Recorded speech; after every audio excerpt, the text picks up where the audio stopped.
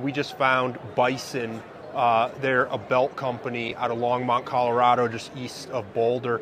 Now, what's cool about these guys is if you bought a belt from Kafaru or Kuyu or Orvis or Cool, the odds are these guys made it. They're absolute pros.